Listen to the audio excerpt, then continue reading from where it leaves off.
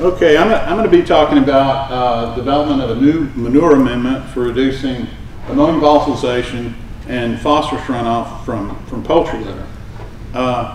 As most everyone here knows, phosphorus is generally the limiting nutrient for eutrophication, at least in freshwater systems. And the majority of phosphorus runoff from pastures and no-till agriculture is soluble reactive phosphorus, and that's the form that's most available for algal uptake.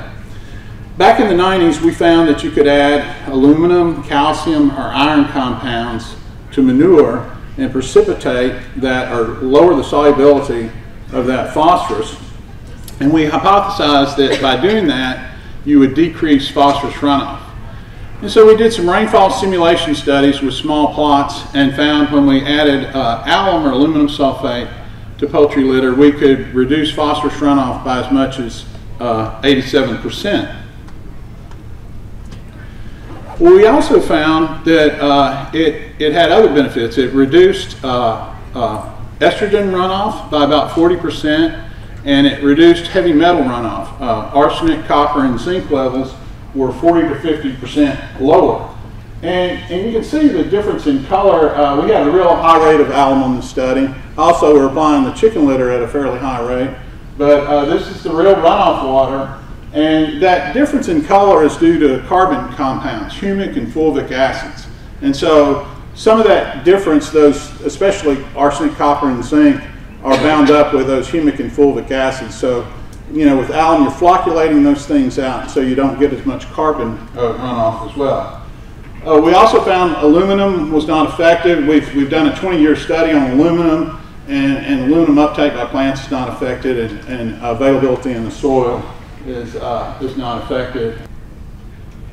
Well, in our first runoff study by Shreve et al., we found tall fescue yields were significantly higher with alum-treated litter than normal litter. And we analyzed the plants, and they had more nitrogen in them, and there'd been more nitrogen uptake. So we knew the nitrogen cycle had been affected some way. And we thought it was probably due to a decrease in ammonia volatilization. And I'm a soil scientist, so I went to the poultry guys and said, would it be a good thing to reduce ammonia in these chicken houses? And you know, they just laughed and said, yeah, ammonia negatively impacts the weight gains, feed conversion, egg production, and high ammonia increases susceptibility to different diseases. And you know, when it gets really high in chicken houses, it can cause blindness. And I've seen several hundred birds in a house get blinded from high ammonia levels. Well, what leaves those houses, the atmospheric ammonia contamination, can lead to different environmental problems, such as PM10s. Ammonia reacts with NOx and SOx compounds and makes ammonium nitrate and ammonium sulfate particles. They're really small, and if you inhale those, that can cause damage to the respiratory tract. And also excessive nitrogen loading into the aquatic environment. In some areas where you have lots of animals and lots of ammonia emissions, it probably dwarfs the amount of nitrogen entering lakes and rivers compared to runoff. And finally, soil acidification. That ammonia that leaves finally gets into the soil, and when it gets in there, it's nitrified. Well, nitrification is an acid-forming reaction. You get 2 moles of acidity formed for every mole of ammonia. Back in the 1980s, the national forest started dying in Holland, and they blamed it on acid rain. Well, they started taking measurements, and almost half of the acidity, 45% of the acidity, was due to ammonia.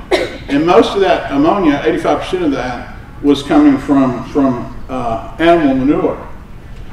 Well, obviously there's several problems associated with ammonia, so we did some simple lab studies back in the 90s, and we to see if alum would reduce ammonia volatilization, and we found it did a good job doing that.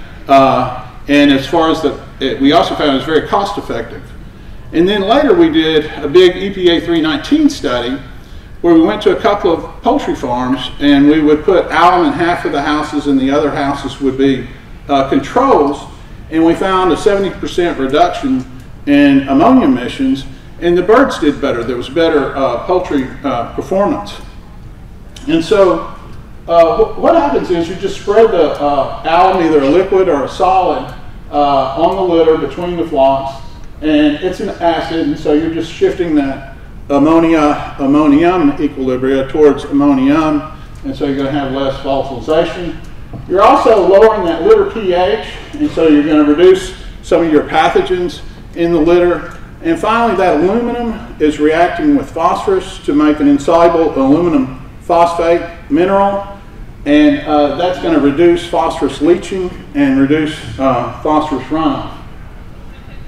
Now, when we did those studies in commercial houses, we found that alum additions resulted in heavier birds, there was better feed conversion, and lower condemnation, and that's probably due to the combination of having less ammonia in the air and fewer pathogens.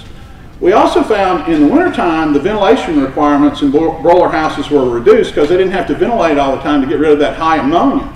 And so they didn't have to burn as much propane. And so the energy use was significantly reduced, the electricity too, due to ventilation.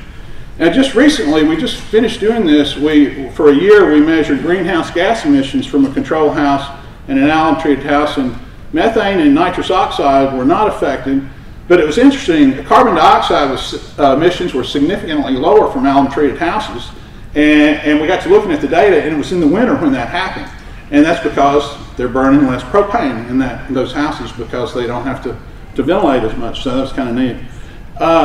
And another benefit with alum, you get higher nitrogen in the litter, as I said before, so you get significantly higher yields. And so these benefits made alum use cost effective. We patented this back in '97, and General Chemicals sells a product called All Clear. And during the past decade, it's really been popular. Right now, about 1 billion chickens a year are grown in the U.S. with alum.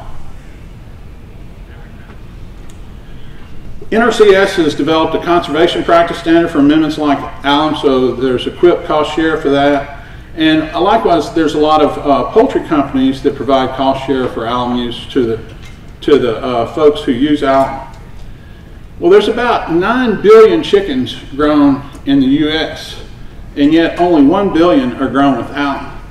So the question is, if it's so great, it has so many benefits and everything, how come more people aren't using it? And the answer is pretty simple. It's money.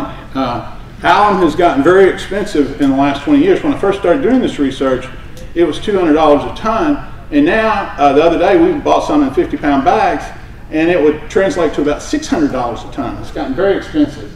And there's not always cost sharing from NRCS or an integrator. And a lot of those economic benefits, such as improving the feed conversion, really go back to the integrator. It helps the integrator a lot more than the grower. Well, when we did the original alum work, we tried to find a waste product. We looked all over the country at all different kinds of waste products, but we couldn't find any that would reduce that water-soluble phosphorus and reduce ammonia volatilization.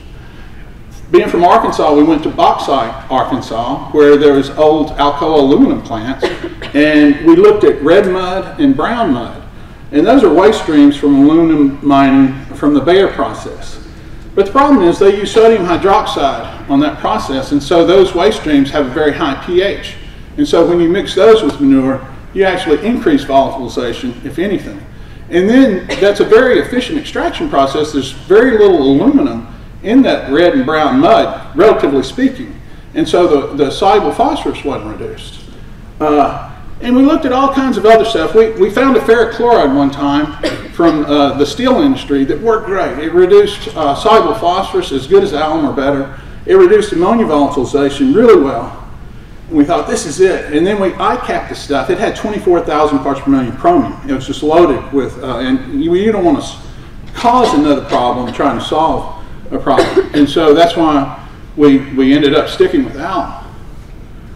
Well, come to find out, there's another method that's used to make alum, and it's actually pretty common.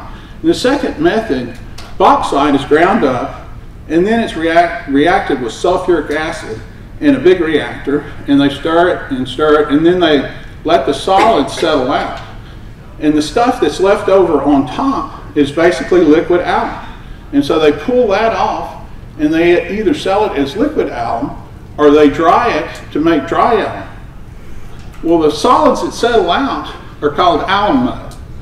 And in the past, they just threw it out the back 40. You know, and there's places where these old alum plants were, there's like 15 or 20 acres of alum. Of course, that's not allowed anymore. They have to landfill it. And it costs about $30 a wet ton to landfill this stuff, which is really expensive. Well, alum mud is acidic because they've reacted it with sulfuric acid already. But it's not acidic enough alone to be a good litter amendment. So you're going to have to add more acid. Well, when you add more acid to that stuff, it becomes a wet, sticky mess. It's kind of like buckshot clay if you're used to that. When it gets wet, it just sticks to everything. And so it doesn't have good handling characteristics. So what we did was a series of experiments where we made different mixtures of the chemicals that are available at these plants. Alum mud, bauxite, sulfuric acid, liquid alum, and water, and tried to find a good amendment. And here's some of our different mixtures. This is the alum mud, bauxite, sulfuric, liquid water. And these were just little quick and dirty studies that we did. And when you mix these things up, when you have bauxite and alum mud and you pour concentrated sulfuric acid on there, it's a pretty exothermic reaction.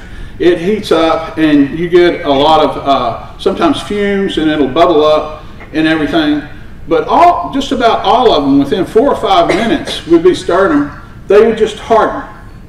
And some of them would get really hard. I got going with my technician. I did the first couple 3, and then I said, do all the rest of these, and then tomorrow let's grind them in a mortar and pestle and sieve them through a 20-minute sieve and run all the chemistries on them. And he said, okay. And then he came and got me the next day, and he said, I want you to show me how to grind this one with a mortar and pestle. And it was harder than granite. I mean, you couldn't break it with a hammer. It's kind of interesting, though. We're going to try to patent that as a new replacement for concrete, because it's a waste material that's very cheap, and it'll set up underwater, and it's not affected by acids. In a lot of environments, concrete is affected by acidity. But then other mixtures resulted in, again, a wet, sticky mess, which you couldn't really process or handle. But we found there's a Goldilocks zone there. If you have just a little bit of bauxite, 5 to 15% bauxite, and then you mix that with the right amount of alum, which is about 45 to 60%, and then you treat it with the right amount of sulfuric, 35 to 60%, and all this is on a weight basis, then it'll go through this reaction, and when it dries out, that sulfuric will take out the water, and I'm not really sure how that works, but it'll take out the water, and you get this nice dry product that you can crumble up with your hand that can be handled and spread in chicken houses. And so we compared these best mixtures to alum, dry and liquid alum, in a lab study. Basically, we took 100 grams of fresh litter, we put it in 44 containers. We had 11 treatments. Treatments were surface applied without mixing. We went with 4 grams per 100 grams of litter. That's roughly equivalent to 100 pounds of product per 1,000 square foot. It's kind of low for a lot of stuff I do, but it's typical of what the industry uses. We passed ammonia-free air through these containers and trapped any volatilized ammonia and boric acid traps. And then after 2 weeks, we analyzed for PATC metals, extractable phosphorus, and KCl extractable ammonia. And again, these are some of our treatments. We had a control, 4 grams of dry alum, 8 grams of liquid alum, it's about 50% alum by weight, and then all these different mixtures. And this is just our setup. Going on to some of the results. This is cumulative ammonia loss as a function of time for 2 weeks. This is our control. We had about 3,000 milligrams of nitrogen per kilogram. Our LSD was 442. There was no significant differences between dry alum, liquid alum, and these best 3 amendments. Dry alum tended to work a little bit better than liquid alum, but again, no significant differences. And this is kind of amazing because these products here you could make for about 1/3 the price it takes to make alum.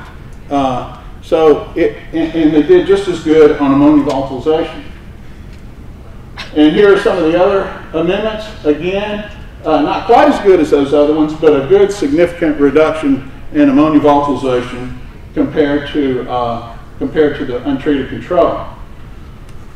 Here I've got litter pH, cumulative ammonia loss, KCl extractable ammonia, water extractable P, and water extractable zinc. And for our controls and all these different treatments, you can see we got a reduction in pH with all these different mixtures.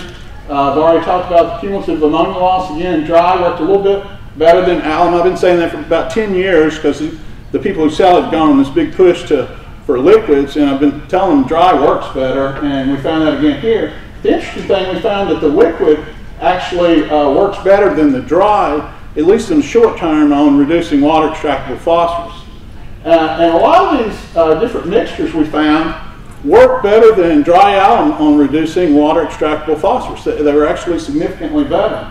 We also got reductions in metal solubility, as we've seen before. I just showed zinc, but you could look at copper or arsenic. And KCl extractable ammonium was increased, and that makes sense. You're going to have more inorganic ammonium in the litter if you're not losing it by ammonia loss. So some of the conclusions, all of these manure amendments resulted in significantly lower ammonia volatilization than the control. Ammonia volatilization rates were reduced 60 to 70% with 8 new manure amendments, which were not significantly different from liquid alum. 3 weren't different from dry alum. All amendments reduced water extractable phosphorus. 3 had lower water extractable phosphorus than dry alum. The most promising products were just simple mixtures of alum mud, bauxite, and sulfuric acid. And so the potential impact of this is kind of enormous. I mean, because you can make this stuff really cheap. You're taking a waste product and you're making it to worth something. I mean, this is what this conference is about. And it works just as good as alum does in reducing phosphorus and reducing ammonia. So we're fixing to do some feeding trials where we'll lace the diets of broilers with this stuff. We had to do that with alum before we went in commercial broiler houses. One of the big integrators in Northwest Arkansas said we don't want any stinking aluminum in our chicken breast. And so we're going to feed this alum mud amendment and make sure, you know, there's no accumulation in the breast, because chickens, they eat the litter that they're standing on, and so you got to do this kind of thing. After that, we're going to do some pen trials where we'll put manure in there and we'll treat with alum, some of it dry alum, liquid alum, and then these new alum mud amendments, and we'll look at bird performance, ammonia volatilization, soluble phosphorus. We'll also do some rainfall simulations with the litter to make sure we're reducing phosphorus runoff and everything. If all those goes good, if there's no problems, and so far we haven't seen them, then we will go to the commercial chicken houses with this new product and see if it works. Thank you very much.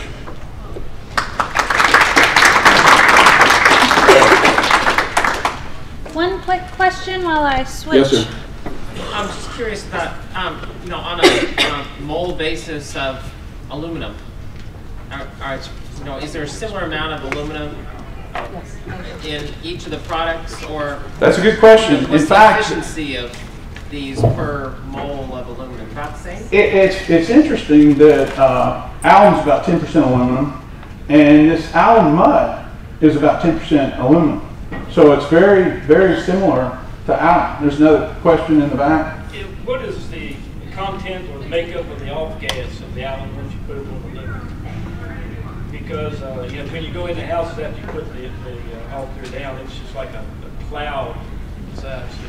I was just always interested in what it is. That's the dry alum. That's just the dust. That's small dust particles. No, it's gas. Well, I don't mean to say no, but it is a gas when it reacts with the ammonia in the chicken house. It has a real I've never seen a gas form.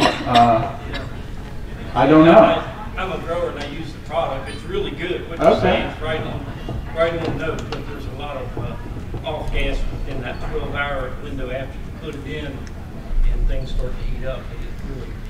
That Trish, would you know what that is? You're probably using A7. Move on. Okay. Yep. That's the sulfuric acid reacting with ammonia, creating